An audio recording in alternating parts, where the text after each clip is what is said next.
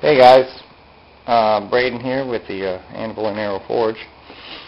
I just picked up this tube steel and flat bar today, 3-inch by 3 by 3 by 3 by 1/4 inch, 8 foot.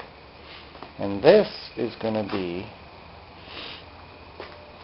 made into my 20-ton press that will be powered by, as soon as I get the shop vac out of the way, this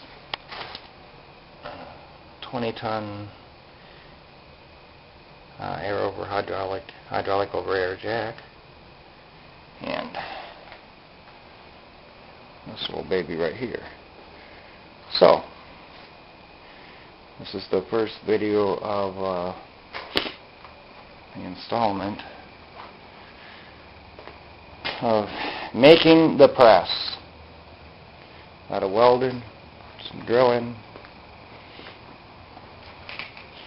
Should be cool though.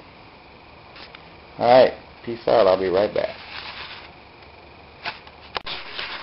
Alright, I'm back. Got some steel cut and measured out. I got this ground so I can weld this front plate to it, and then I'll weld a back plate, and that's going to be the part that connects into the upright on the top. So that's going to be fixed. I'll get back to you after I get done welding it. Okay, I just got through welding up basically what's going to be the top, and over here the bottom, or that's the top right here, and bottom jaw of this beady popper there. I got to clean up some welds a little bit with the grinder, but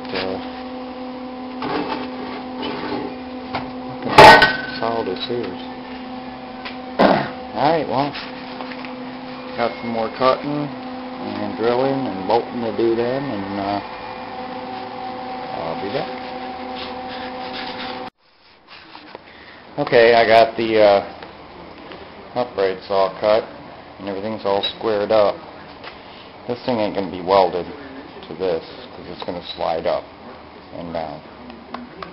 The top is going to be fixed and then bolted here, here, there, and there for extra stability. And yeah, one step at a time, and then I'll build the base. Be right back. One thing I wanted to touch on, I don't know if you guys can see this or not, but when I'm cutting square steel, I've got it all marked out. I like to cut off 4 of the corners first. That way, all I got to do is connect the lines and get a nice square cut. Because I'm just using a cutting wheel here, so. But anyway, moving right along.